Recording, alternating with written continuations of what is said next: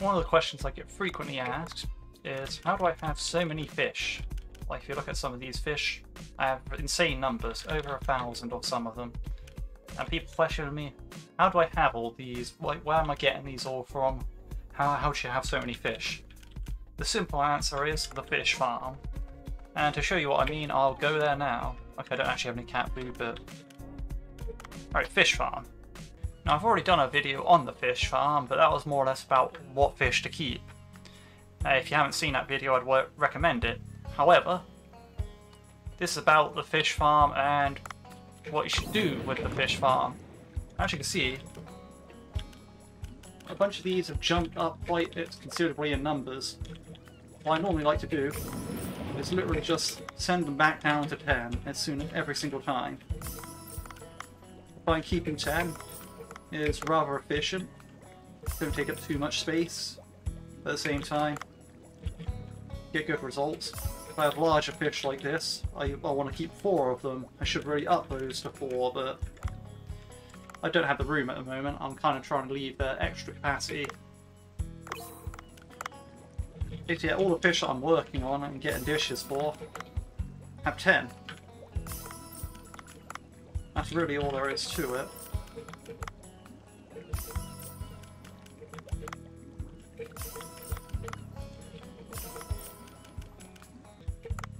Over here you'll see something ridiculous with my red breams, but I actually keep 30 of them, purely because I have room for it. Similarly, I keep 10 Rhinotromeridae now, purely just because I want to. I really do want to up the number of clown frogfish I keep in here. That'll be after I get rid of some of these other ones. In fact, I probably could get rid of some of these other ones, because also up the number of cuttlefish as well. But mainly because a bunch of these I don't really need anymore.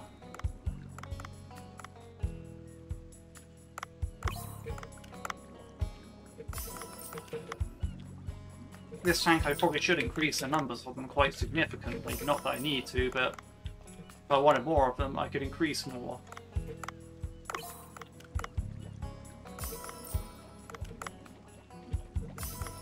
Similarly, there's stuff I can remove from these tanks that I really don't need to get fish to work in a recipe for.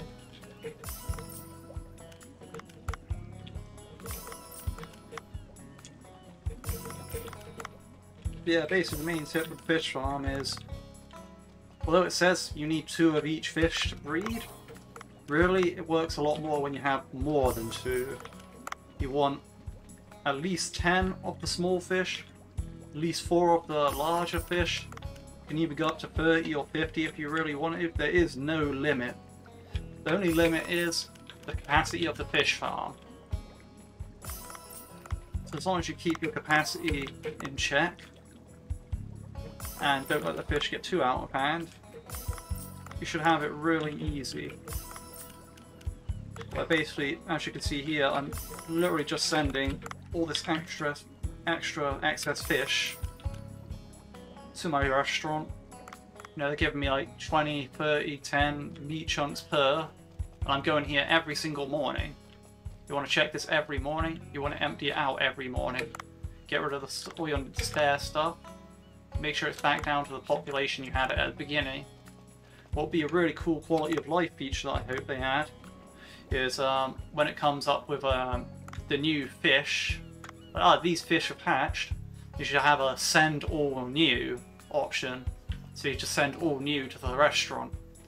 I guess that would be my way of tackling that problem, because as you saw I had to do quite a lot of inventory management there while scrolling through, pressing buttons, pressing loads of buttons. And yeah, it really weren't that great. As you can see, when I go back to my sushi restaurant, I have you have this much stuff come in, and as you can see, there's a lot. And you're basically just getting a list like this every single day, where it's like, yep, you got this much more of this much more of this.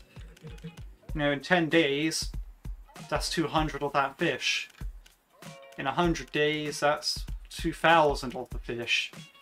Now, not many people are going to be playing for 100 days, but as you can probably tell by my calendar being in May, I have played for the 100 days. So where I have so many fish is literally because, well, yeah, I just been in the game so long that it's just given me all those fish. Like, I've had that fish farm running like that since probably the end of October, start of November in the game. So that fish farm has just been going for months and months and months and months. All the way up until now. Hey! Time flies, eh? But not the point. Point being is that's how to get a load of fish from the fish farm. If you keep doing that, you'll eventually end up with, well, ridiculous amounts of fish like this.